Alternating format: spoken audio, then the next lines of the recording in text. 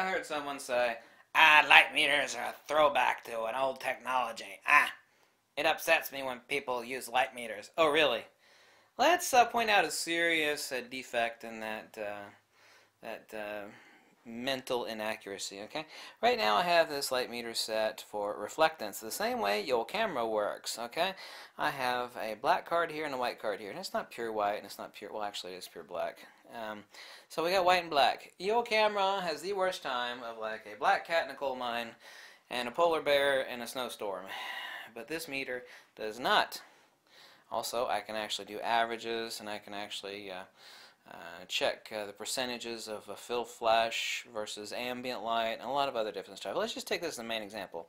Right now I have this on reflectance, which means I'm going to look through this little eyepiece right here, and I'm going to take a spot meter reading of the white paper and then of the black paper, and then I'm going to set my camera, which is in manual, and see what it does. See, your camera, it doesn't matter what camera it is you got, they're all the same.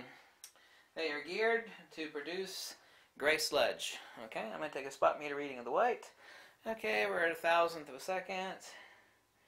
Yeah, 1,000th of a second, 1250 at the very brightest part, and we're down at the 80th of a second. Okay, here we are, spot meter reading off the black part of the paper, 80. Now let's take a spot meter reading off the white part of the paper.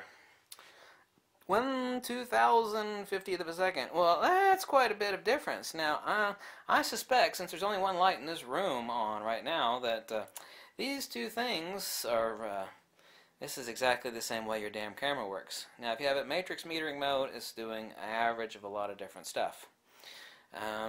If you have a black cat in a coal mine, or a polar bear in a snowstorm, or actually, you know, endless thousands of scenes exactly like that, it's not going to see things the same way. It's not going to expose correctly. Okay, so let's listen to how your camera works and stick the camera in manual. And you know, I'll take a shot at 1,000th of a second at f4 and see how that turns out. Yeah, you see, your camera wants to turn everything into gray sludge. So now that white paper is now, let me zoom in. That white paper now is 18% gray, more or less. Base bottom part of it's 18% gray. Let me zoom in here, which is where I took the reading.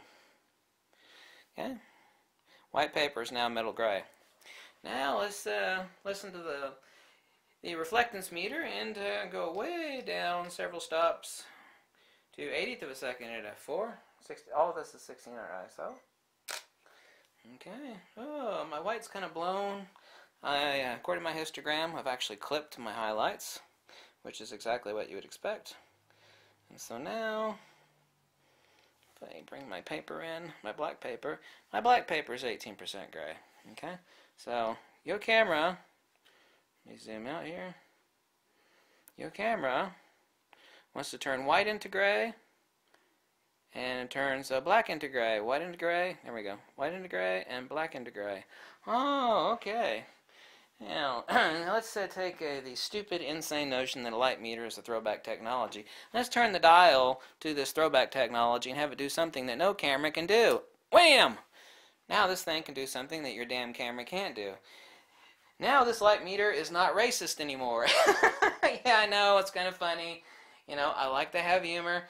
This camera, this light meter, when it's taking a incident meter reading, it sees the same thing. 320. 320, 320, 320. Well, 250 about the average. 250.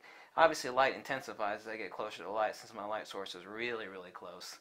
I'm basically looking, yeah, about 250th of a second. That camera, that incident meter reading does not partake of white or black. It only sees the light. Only see the light. Well, that makes sense. I think that's what a lot of churches teach. Look at the light. You know? 200th of a second, f4. Oh my God, look at that. Now we've got a correct exposure.